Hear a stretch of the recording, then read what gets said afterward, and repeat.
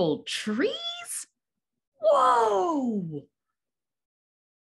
Can you guess where we are? That's right. We're in Pretoria, South Africa, a place known for its blue and purple jacaranda trees. If Pretoria is this gorgeous, I know the rest of South Africa has to be amazing. Let's check it out.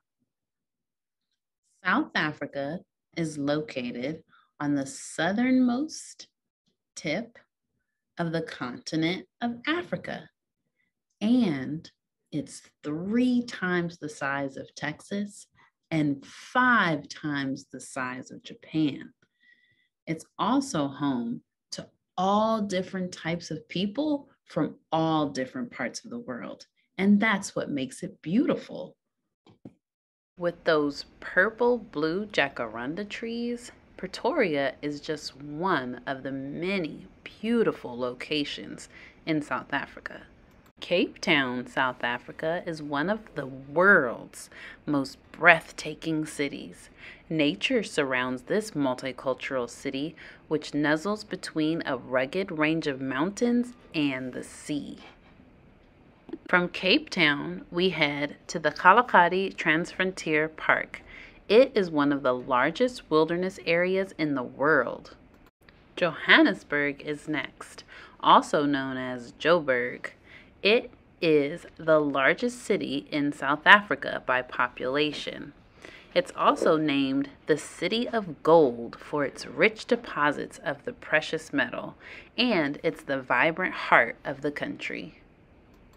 And we're not done yet. We still have to check out Kruger National Park, the Drakensberg, meaning the Dragon Mountains, and Durban, South Africa. Now you know when traveling on Taste Buds Air, we have to check out the food. Braai is super popular in South Africa, and it means barbecue or grill. Another popular food item is amagwinya, also known as vetkoeks or fat cakes. They can be filled with delicious meats and they are yummy.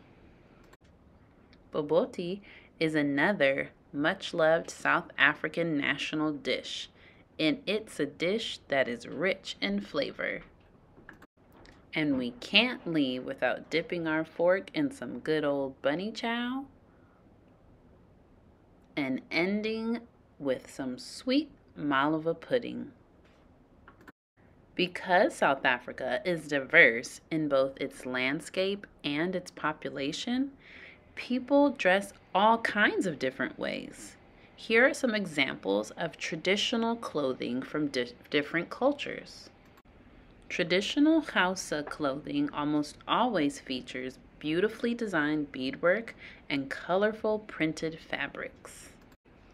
Zulu men traditionally wear animal skins and feathers. Because the Zulu revere leopards as the king of all predators, only royalty are allowed to wear leopard skin. The Ndebele tribe are renowned for their intricate beadwork and brightly colored homes painted in striking geometric designs. The main element of Ndebele women's wear is an apron. Songa women wear beads and colorful gathered skirts which shake when they dance. In Venda culture, Venda girls traditionally wear a shido, and Venda boys wear a loincloth known as a sindi. Indian South Africans traditionally wear embroidered saris and sherwanis for special occasions. And Cape Malay women are often seen wearing beautiful hijabs. Many kids in South Africa play the same sports and do the same activities that you probably do.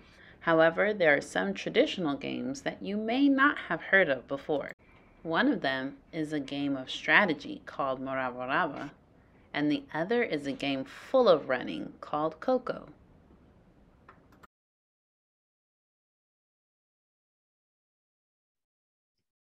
Wow, there's so many things to see here, so many yummy foods to taste, and lots of different people to meet from all different cultures. South Africa is amazing. But before we leave, we have to find out something about the languages spoken here.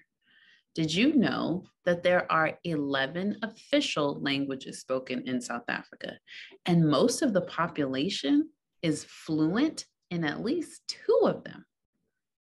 One of the most common and popular languages spoken in South Africa is isiZulu.